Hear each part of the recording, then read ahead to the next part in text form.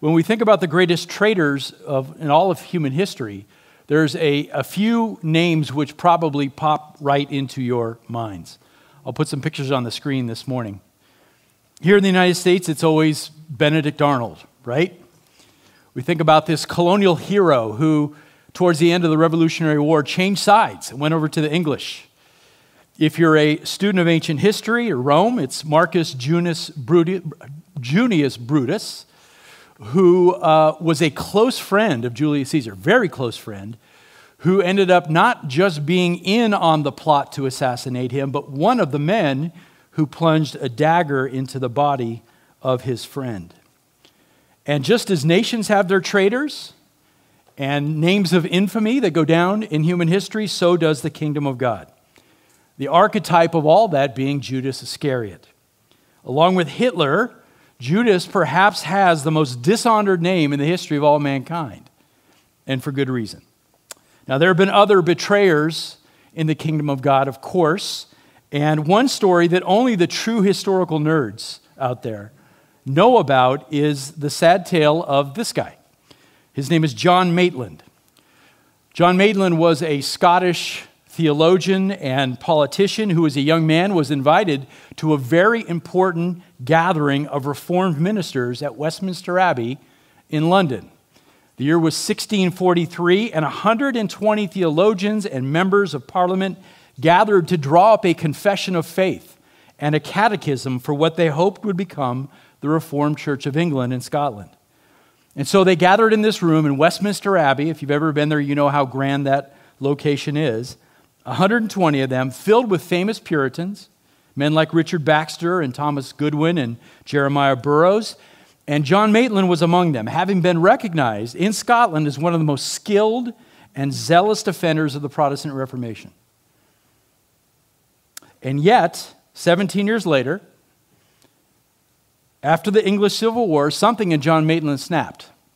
Something made him drastically change. This is a guy who had not only written about Reformed theology, but had suffered for his convictions. He'd spent time in prison for his convictions. He had written letters of courage and faith and accepted this idea of suffering for the cause of Christ. But after the English Civil War, when Charles II was restored as the King of England and began to undo all that the English Reformation had put into place, John Maitland switched sides, and he became one of the king's most influential advisors.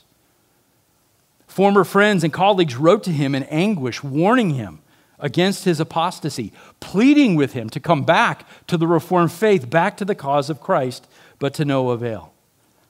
John Maitland grew so powerful as part of that regime that eventually he became a persecutor of the same Reformed faith that he had once proclaimed and suffered for. He even commissioned troops to hunt down reformers, putting some of his former fellow reformers in prison and sending some to the gallows. And for his treacherous work on behalf of the crown, he was dubbed a lord in the land and given the formal title Duke of Lauderdale. How does that happen? Does that type of story shock you? How is it that someone who appears to be a devoted and serious follower of Christ ended up becoming an enemy? This week in my study time, I went online to search for a secular answer to a very simple question. What is the psychology behind betrayal? And to my surprise, there actually wasn't a lot written about that subject. A lot written about how we should respond to betrayal, but very little written about the psychology behind betrayal itself. When I did find a source here or there, the answers that they gave me was pretty much what I expected. And guess what? They basically agreed with what the New Testament said 2,000 years ago. Surprising, right? The primary motivations behind betrayal are primarily these three things according to secular sources. And you'll recognize all of them from Scripture. Ambition, lust, and greed. Ambition, lust, and greed. Three things that when deeply lodged in the human heart will outweigh and overtake any sense of loyalty that one feels to another, even to a close friend, even to a spouse. Will outweigh and overtake if they're lodged deeply in the heart. A betrayer will go to any lengths to satisfy his or her deepest desires, whatever it takes. which is exactly what James tells us, right? Let's go back to the Bible, James 4. What is the source of quarrels and conflicts among you, James asks. Answer, don't they come from your passions that wage war within you? You lust and do not have, so you commit murder. You're envious and cannot obtain, so you fight and wage war. And that was certainly the case in the life of John Maitland. His friendships, his theological convictions appeared to be so solid for a while. But when he was presented with an opportunity for things like fame and power and the type of rewards that come with being a friend of the king, he was lured away. And in that moment, as he was lured away, the real truth, not the fake stuff, the real truth about what lay in his heart was exposed. And he decided he would do whatever was necessary to gratify his deepest desires, to embrace his greatest love, which wasn't Jesus. Now, if you'd known John Maitland, you'd said Jesus is his greatest love. But his heart was laid open. Jesus was not his greatest love. John Maitland had the opportunity to go down in history as one of the great faithful men of God. But instead, even the Encyclopedia Britannica summarizes his life with this phrase, quote, he was widely hated for his ruthless and repressive rule in Scotland, end quote. That's his legacy. And it may be far worse than just worse than his online reputation, but we'll leave the status of his eternal soul up to God. Are you shocked by it? Shouldn't be. Even Paul was struck by betrayal in his ministry, right? He writes to Timothy at the very end of his life, he says, make every effort to come to me soon, Timothy. For Demas, having loved this present world, has deserted me and gone to Thessalonica. Crescens has gone to Galatia, Titus to Dalmatia.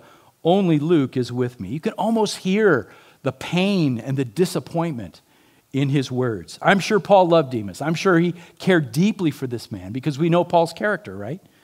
I'm sure he invested time in him, walked through life and ministry with him, only at the very end, in his final days, to feel the sting of his desertion. And now, picture this now. You've got the greatest evangelist who's ever walked the earth, sitting in a rotten, stinking Roman jail cell, facing execution, and there's only one person with him to bring him comfort. You talk about having to have your hope in Christ alone. In that moment, that's what got Paul through. Now, here's the thing. No experience in the kingdom of God is wasted. You may not realize it, but men like Judas and John Maitland and Demas serve as warnings to us today. Lest we get lazy. Lest we stop thinking about important things. Who is saved? Who is saved? According to Hebrews 3, the one who does not become hardened by the deceitfulness of sin, but endures in faith to the end. That's the truth. So, a faithful track record in the past is a wonderful thing, but we'd better have a faithful present. It's one thing to have a past to say, look, I got saved back at this time, and I've been faithful in the past. What about now? What about now? We better have a rock-solid hope for the future that's going to carry us to the finish line. Otherwise, we too are at risk. And if you're here this morning and you're like, this isn't me, I'm immune to this. Be careful. Consider Paul's warning to the Corinthians. After telling the church about how the Israelites fell in the wilderness because of their lack of faith, Paul says this, these things happened to them as an example, but they were written down for our instruction, the church, on whom the end of the ages has come. Therefore, let anyone who thinks that he stands take heed lest he fall. It's a serious warning. And here's a serious question. And I'm going to give you a second to think about it. Don't say anything out loud. What would it take to lure you away from your loyalty to Christ?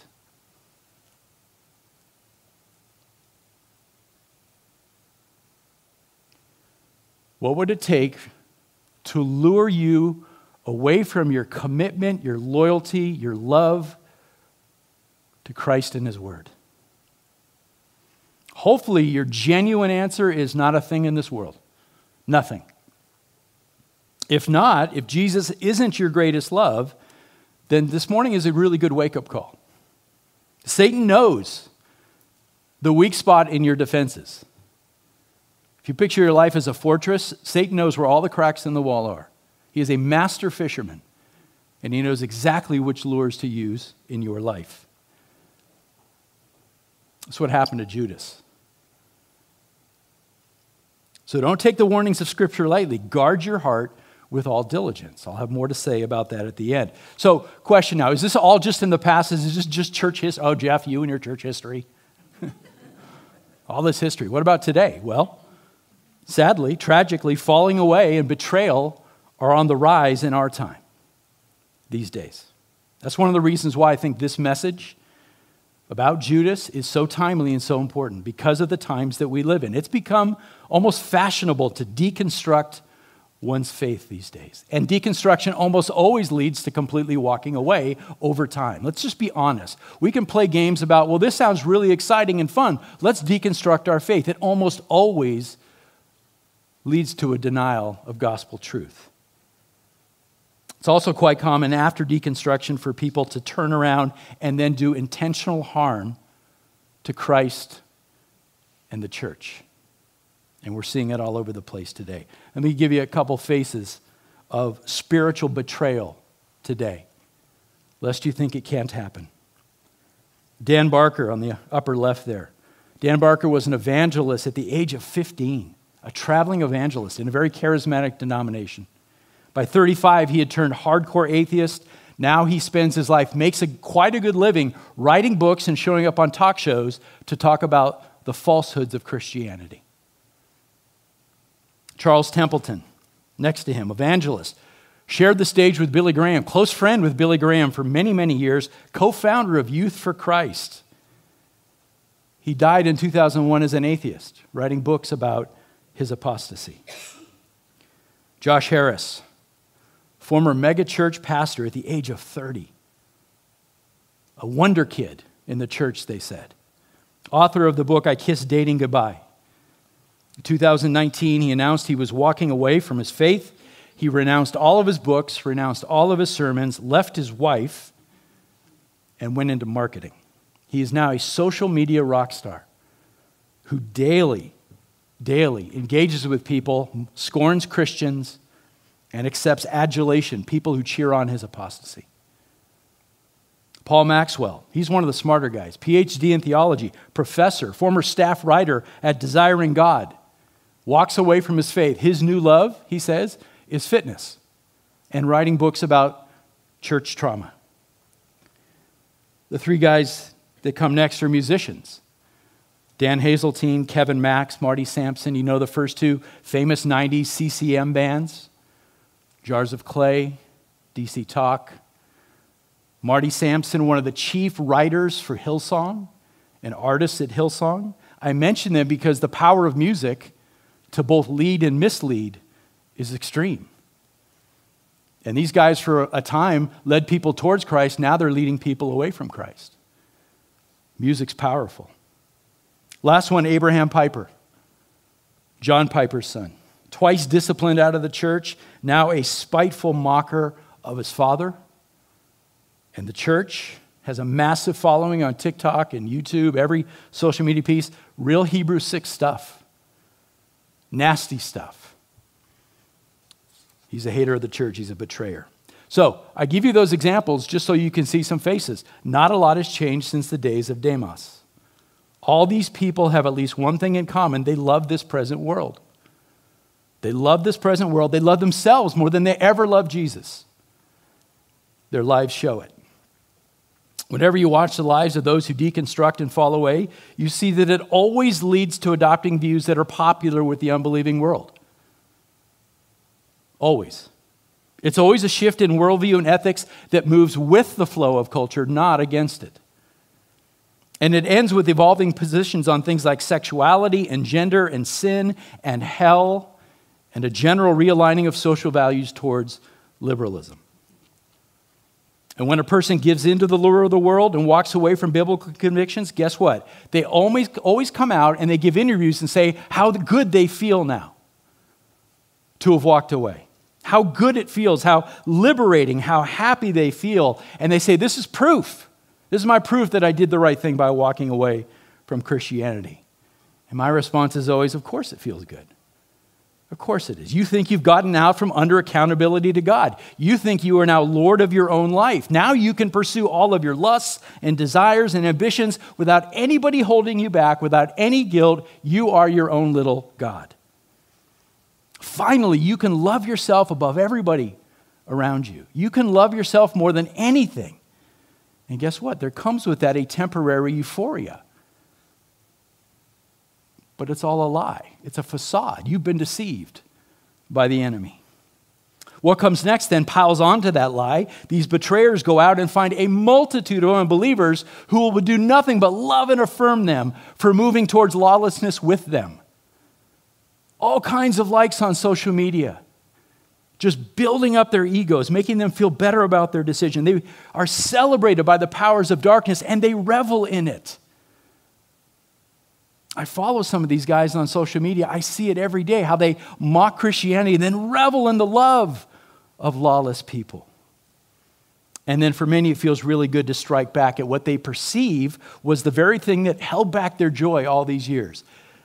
They will slander God and his church all day and night. So just know that this is happening. And as you see it, and as you think about Demas and you think about Judas, just know that the Bible's not shocked by any of it. We know what this is. This is the arrogance of man on display. This is Romans 1 stuff. The irrationality of sin, the foolishness of sin. It's the darkness of the human heart, and it's demonically aided. And the Bible predicts it, so we don't have to be surprised. 1 Timothy 4:1. The Spirit explicitly says, that in later times, we are in later times right now, some will fall away from the faith, paying attention to deceitful spirits and doctrines of demons. Hebrews 6, which Grant already read this morning, listen to the language again. Those who have once been enlightened have tasted the heavenly gift, have shared in the Holy Spirit, have tasted the goodness of the Word of God and the powers of the age to come, and then fallen away. That's shocking. 1 John chapter 2. John says, even now many antichrists have come. They went out from us, but they did not belong to us. For if they had belonged to us, they would have remained with us. However, they went out so that it might be made clear that none of them belongs to us. What do we believe these days? Our feelings? Or do we believe the text of Scripture? It's a big question for all of us. All right, that's a lot of background. Grab your Bibles. Let's go to John 13. All right, here's what we're going to do today. We're going to read a lot of verses 18 to 30, the entire story of the betrayal of Judas in the upper room. But here's what I want to tell you. Last night about 8 o'clock, I came into Tanny and I said, it's 2 sermons. It's got to be 2 sermons, right? Because some of you guys know this because you've asked me the question, like, how much do you write? And in order to keep my sermons within a period of time that you will stay focused, I try to write 11 pages. Sometimes I'll drift into 12. At 8 o'clock, I'd written 19 pages. And I was like, there's more. So anyway, here's what we're going to do today. We're going to walk through the narrative itself and make some observations, but I feel like I need to have you raise your right hand and promise you'll be back next week, because next Sunday we're going to go into a slew of deeper things that are behind this story. So stick with me on this. All right. Listen, this is a familiar story to most of us, right? We've read it before. We've maybe seen it dramatized. And we're always tempted to read the Gospels and stories like this the same way we watch our favorite movies over and over again, because we like to know the whole story.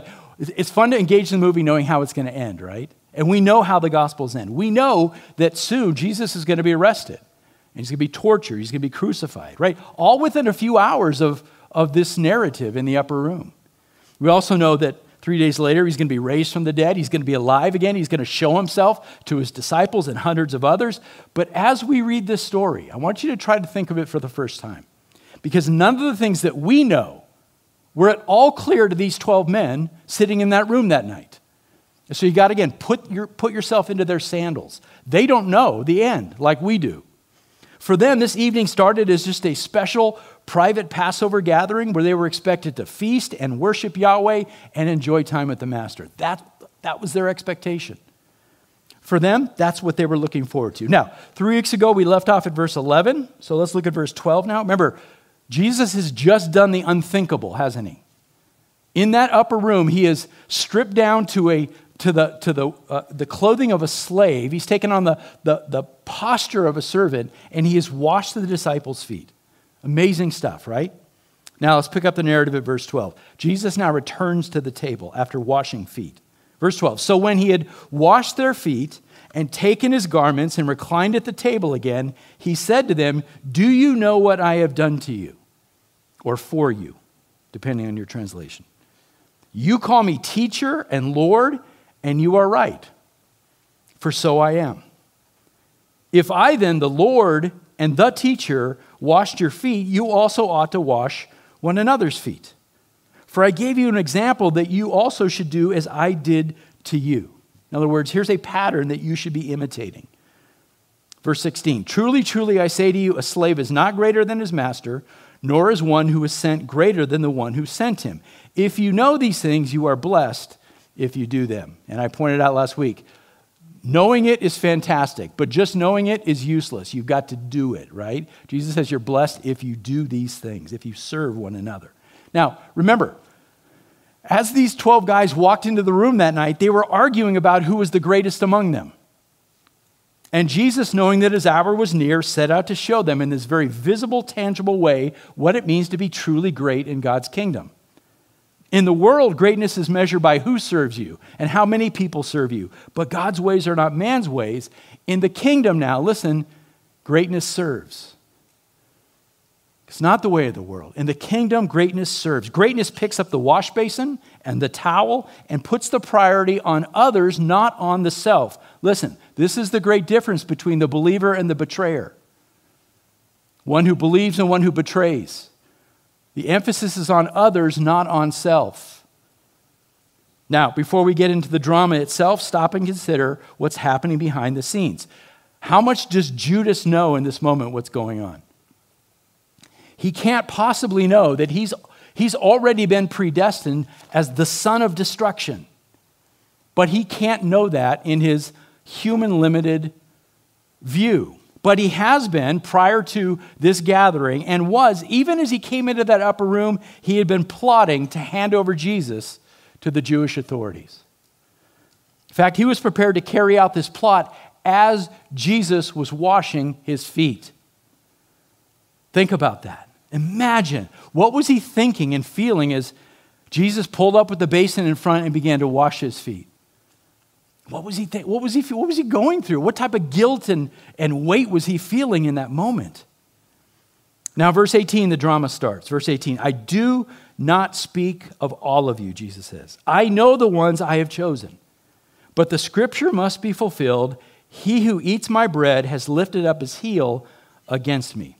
So Jesus transitions here from teaching a universal principle about serving one another, and now he declares a truth that I'm guessing shocked everybody in the room, made them all go quiet.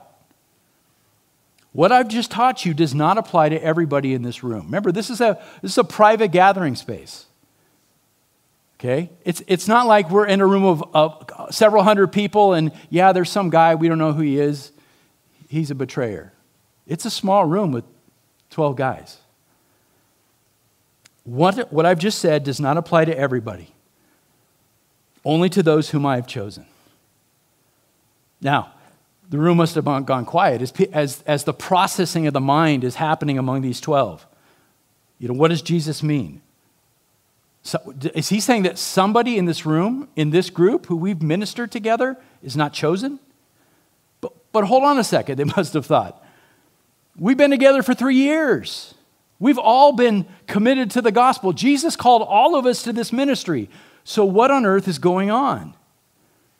Well, in hindsight, because we know the story, we know the answer. One of the 12 was not a true believer. Did he follow Jesus? Yes. Did he profess belief with his lips? Yes. Did he do the work of ministry? Yes. Had he been a friend and companion of Jesus? Yes. But there were competing desires in Judas. And so he had never surrendered his heart to the master. We'll get to that later. And Jesus had hinted to this way up, and look at verse 10. He said, "You are clean," speaking to those in the room, "but not all of you."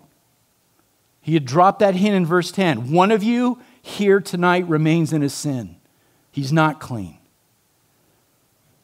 And then Jesus quotes here from Psalm 41.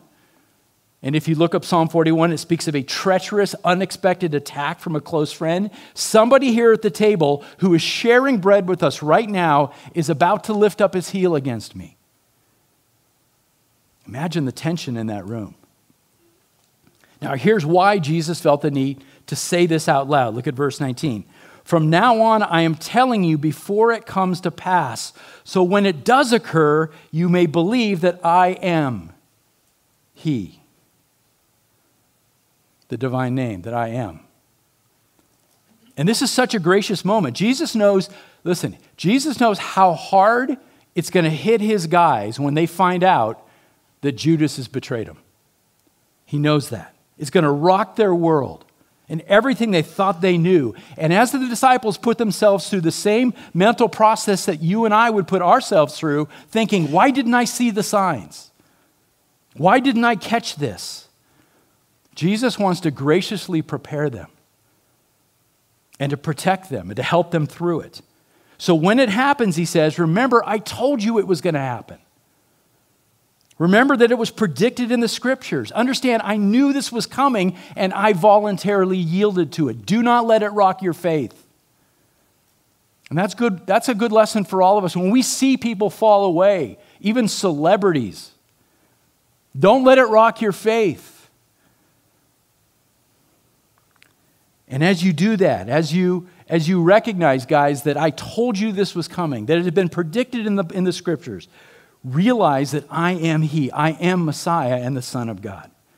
And that's the point of what's coming next in verse 20. Because as hard as this is going to be on the 11, they're going to have to get past it and press forward with the mission. Verse 20, "Truly, truly, I say to you, he who receives whomever I send receives me, and he who receives me receives him who sent me."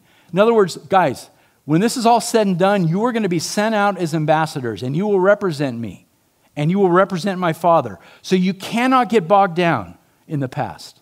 You cannot get bogged down by unbelief and apostasy and traitors. I know those who belong to me. I'm in control of this. This would be a comfort later on. In that moment, the question is, how much do they understand at this moment? Probably not a lot, but this is going to be a great comfort to them later when everything is laid bare. I'm sure they were trying to process it in the moment, but John does tell us one thing for sure. They could see that Jesus was becoming visibly troubled. Here comes the bombshell in verse 21. When Jesus had said this, he became troubled in spirit. John sees it. And he testified and said, "Truly, truly, I say to you, one of you will betray me." And there it is. No more hinting. No more vague references to, hey, this is coming someday. He drops it in plain, straight language. There is a traitor in the room with us tonight. Think about the closest friends you've had here at Oak Hill or in any church. Imagine being in a room with them and finding out one of them is a spiritual traitor. Wow. Now, culturally, it was a very significant thing to sit at a man's table and to break bread with him. In fact, sharing a meal like this back in that day, in that culture, was like establishing a covenant of friendship. But now there's a traitor. And on Passover, at the Feast of Passover, to find this out, this is a big deal. All that we've been through for 3 years, and now there's a traitor in our midst? How can that be? So what happens next? Well, the physical setup of the table begins to matter from this point forward. So I've put this this picture up before. I'll show it to you again. It's a pretty decent artist rendering of what it might have looked like, although I would, for reasons which I'll explain in a bit, I think the room was probably bigger than the artist was able to portray here, that the table was maybe wider and the guys were maybe more spread out than this. We'll see why.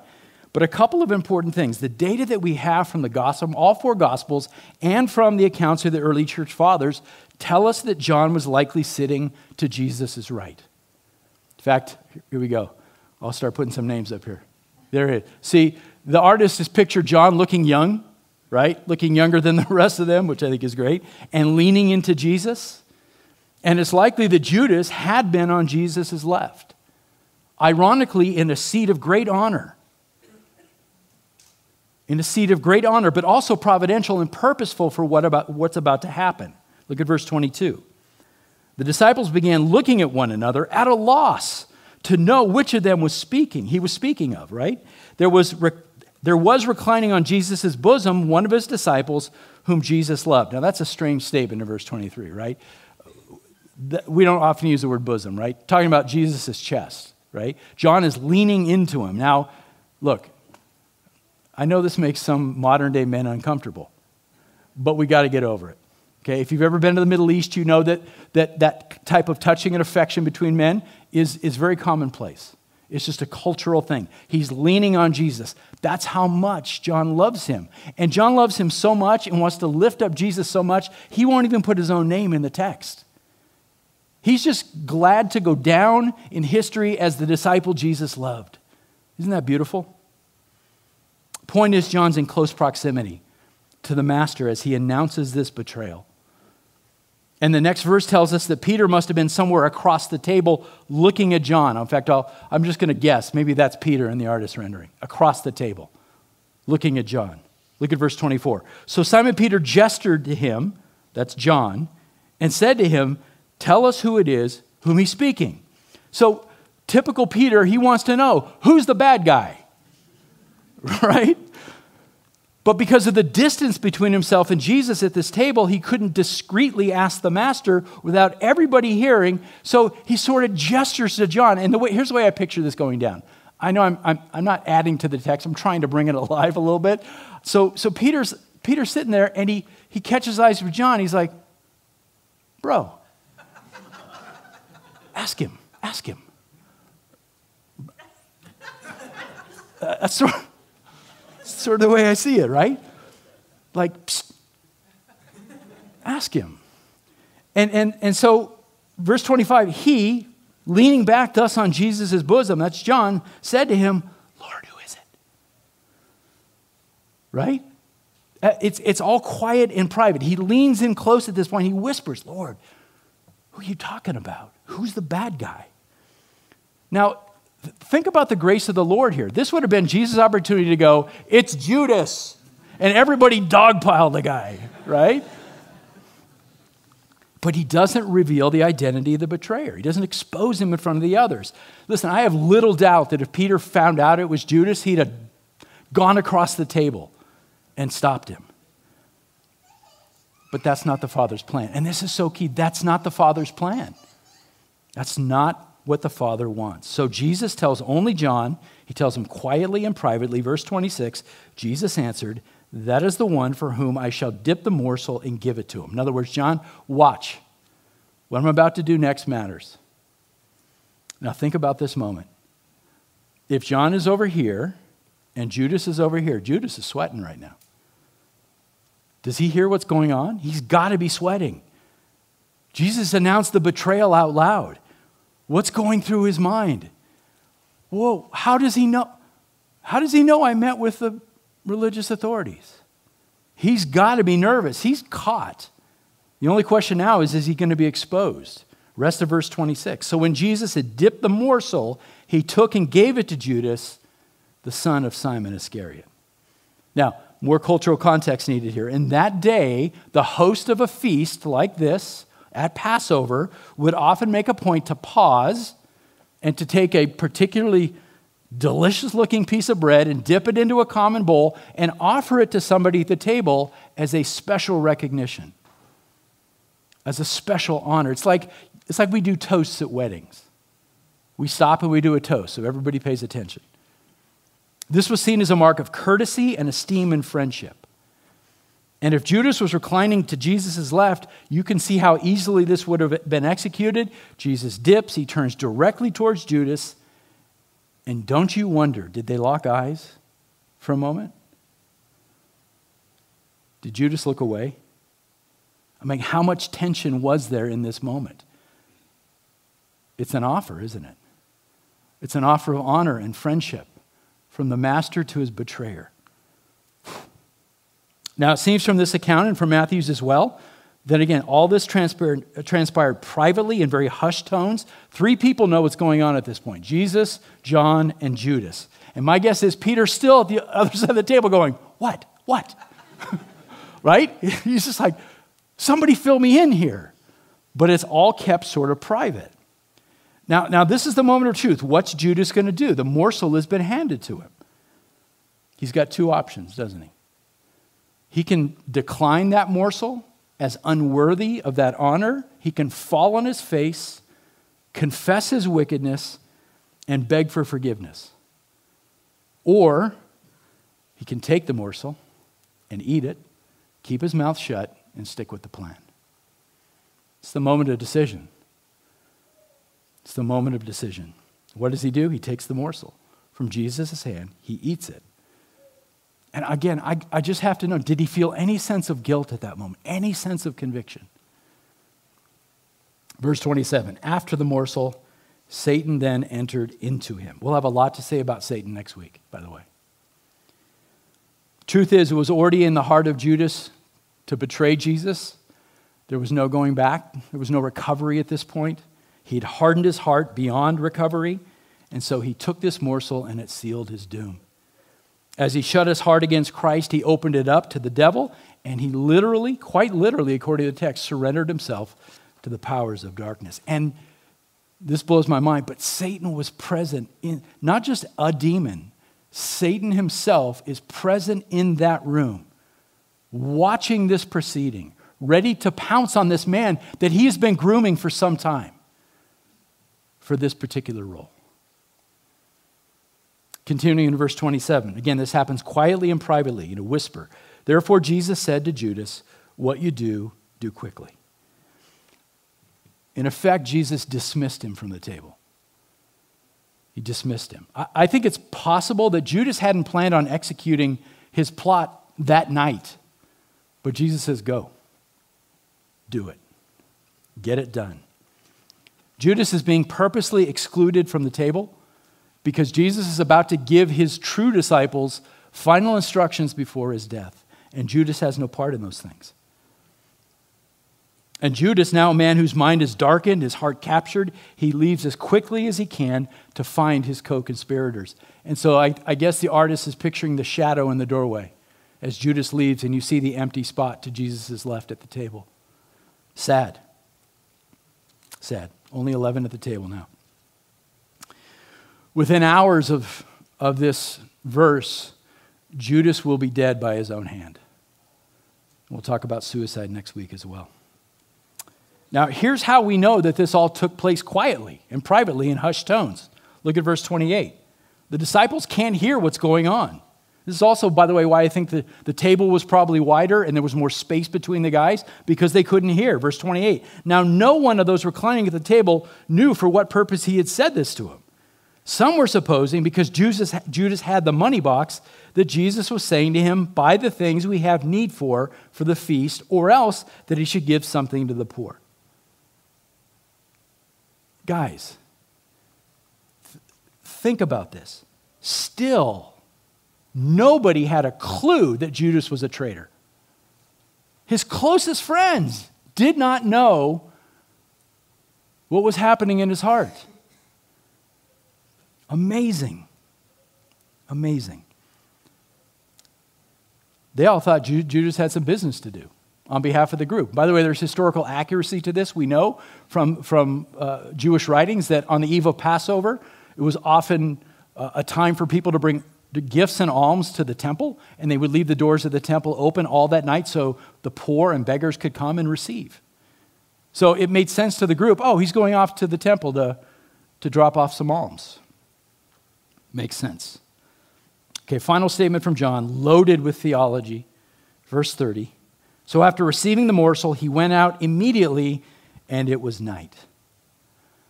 Jesus' final act of love, the offering of that morsel, becomes with terrible immediacy the decisive moment of judgment. And with the sweet taste of that piece of bread in his mouth, Judas leaves behind everything that he claimed he once loved. He turns his back on his closest friends. He turns his back on the master, and it says he went out into the night. That is not just the time of day. He went out into spiritual darkness. Tragic. Tragic stuff. Now, again, there's a lot coming next week. I got to wrap up soon this morning. Let me leave you with a few facts about Judas that we can learn from, something that we can take home this week. And maybe you've already picked up on some of this, but it's really important. First of all, there's no reason to doubt Judas' sincerity as a follower of Jesus at the beginning. There's nothing in the text that tells us that he wasn't sincere when he first began to follow Jesus.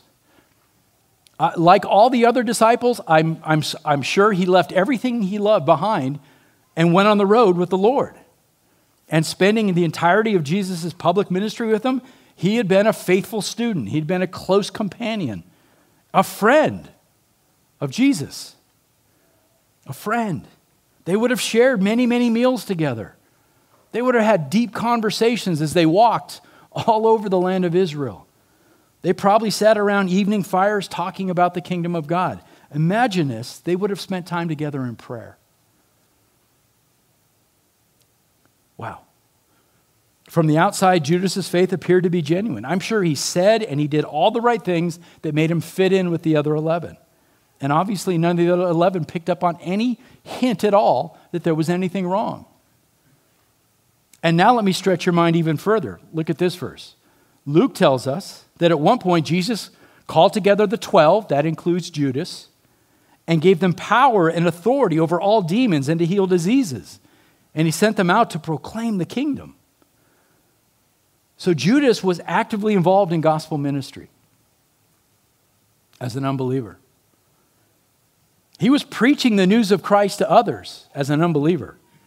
He was involved in healing and casting out demons, doing miracles in Jesus' name as an unbeliever. He never truly believed. Now, you say, well, wait, how do you know he never believed? Well, follow John's logic throughout his gospel. No one can come to Jesus unless the Father draws him. Amen? All that the Father gives to Jesus will come to him. Amen? Once they come, no one can snatch them from Jesus' hand. Amen? If they had belonged to Christ, they would have remained with Christ. But they went out so that it would be made clear that they never belonged to Christ in the first place. So we can confirm Judas never believed, never put his trust in Christ, never surrendered his heart wholly to Jesus, was never born again. And here's the thing that ought to shake us up just a little bit. Because it goes against this idea of a man-centered view of salvation. Listen, nobody had more direct evidence of who Jesus was than Judas. He walked with him for 3 years. Think about this. He saw the greatest life ever lived, up close and personal, right next to him. A life of perfect integrity and perfect obedience. He saw a perfect balance of grace and truth. He saw a perfect reliance upon God the Father. You could not design a better model of faith to be lived out in front of you, and yet Judas didn't believe. Shocking. Judas also heard all of the teaching from Jesus. The greatest wisdom ever spoken from a man's lips. He heard it. He heard all the sermons. Think about this. He likely received personal discipleship, instruction from the very Son of God, and yet he didn't believe. Think about all the miracles that he not only saw, but participated in. Not only would he have seen Jesus feed those 5,000, he himself would have been part of the crew that picked up the fishes and the loaves and distributed the food. He participated in the miracle. He saw it. He would have been in the boat when Jesus stood up and calmed The power over nature calmed the seas on the Sea of Galilee. He was there. He would have known Lazarus. He would have seen Lazarus dead for 4 days in a tomb, see him come out alive. What more evidence does a man need? Judas had every advantage, far more than any of us here, yet he did not believe. He didn't believe. Think about this too. On the one hand, Judas heard all of the warnings. He heard Jesus condemn the Pharisees. So he knew that there was a hell that was awaiting those who rejected Jesus. Right? He heard it. He heard the Sermon on the Mount, where Jesus said, look, there's a road to life and it's very narrow, and there's a road to destruction and it's very wide. He got the warnings. You can't say, well, nobody told him about hell. Wow. On the other hand, Judas also heard about the grace that was available to him. He heard Jesus tell the parable of the prodigal son, right? So he knew all about the merciful nature of God, that he could always be welcomed home and be forgiven. And still he rejected the truth and walked away. Next Sunday, we want to look at some of the potential human reasons why he did that. For today, I want you to consider this again. Greatest example, greatest teaching, astounding miracles. He saw it all, and it didn't save Judas. So what do we learn from that?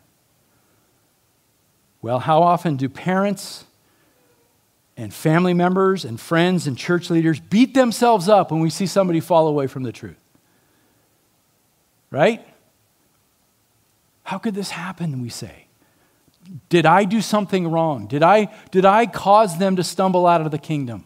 Could I have done more? Did I fail in my teaching? Did I fail in my modeling? Well, maybe you didn't do as good a job as you could have. I mean, let's be honest, we all fall short, and I guarantee you didn't do it perfectly. But, the story of Judas shows us that it's not we who have the power to save anyone. It's not we who have the power to keep somebody in the truth.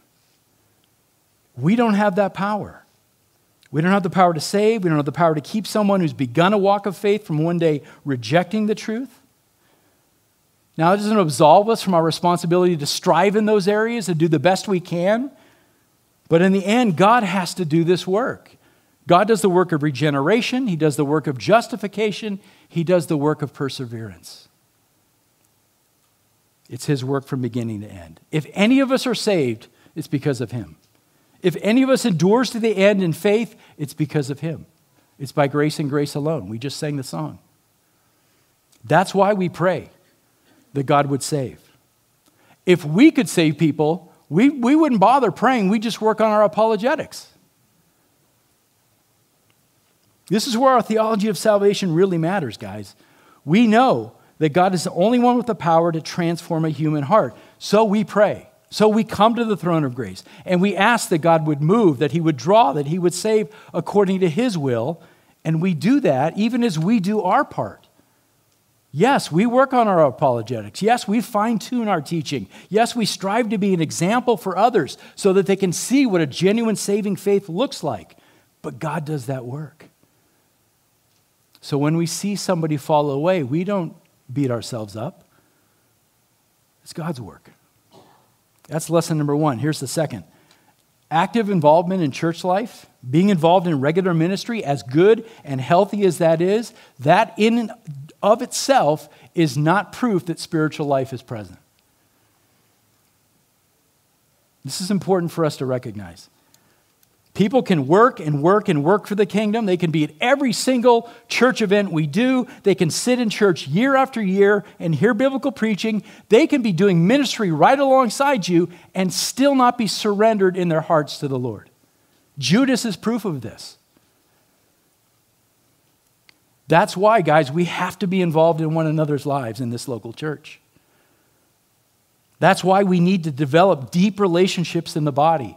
Find trusted brothers and sisters and seek to grow together. We need family in our lives who will ask us the hard questions, who will challenge us to open up our lives to one another. Now, as I say that, I'm not advocating that we foster an environment of suspicion of one another, because there's dangers with that too, but we can't be naive that this can happen. We can't act like this can never happen. Look at Demas. Look at Judas. So we've got to be aware of it. We have to be able to lovingly talk about the competing idols in our hearts, where we're being tempted, where we're struggling, what those lures are that the enemy might use to try to draw us away from our first love, and to pray for each other. We all need this. My experience in the evangelical church is everybody looks at each other and says, if you're good, I'm good, and that's it. We'll just go on with our lives, right? We'll see each other in passing, and I'll be in the back, you're in the front, but we'll sort of worship together, and you go your way, I'll go. No. That's how real people slip through the cracks. That's how real people fall away. It's dangerous. This is why promise number 2 in our church covenant is that, yes, we are our brother's keeper and our sister's keeper. We need to walk together in love, exercising an affectionate care and watchfulness over one another and faithfully admonishing one another when the occasion arises. That is number 2 in our covenant. That is our commitment to each other. And if we fail at this, and if we fail to heed the warnings of Scripture, and we fail to look carefully at the example of the Israelites who fell in the wilderness, if we fail to look at what drove Demas and what drove Judas to betray their first love, it's possible that someone here in our family, here at Oak Hill, might one day get up from the table and walk out into the night. May it never be at this church. Listen to these words that we sing all the time, and I'll close with this. Prone to wander, Lord, I feel it. Prone to leave the God I love. What's the answer? Well, the next line says, here's my heart, Lord. Take and what? Seal it. Seal it for thy courts above. Let's bow our heads and ask the Lord to do that in our lives. I'm going to give you a few moments of quiet time to just process with the Lord about what's happening in your heart right now. This is a great time to do that. Don't let it just be on Sunday mornings, but this is a great time as the Spirit has moved this morning to say, Lord, this is what's competing right now in my heart. Lord, never let me fall away from you. Take a few moments and pray.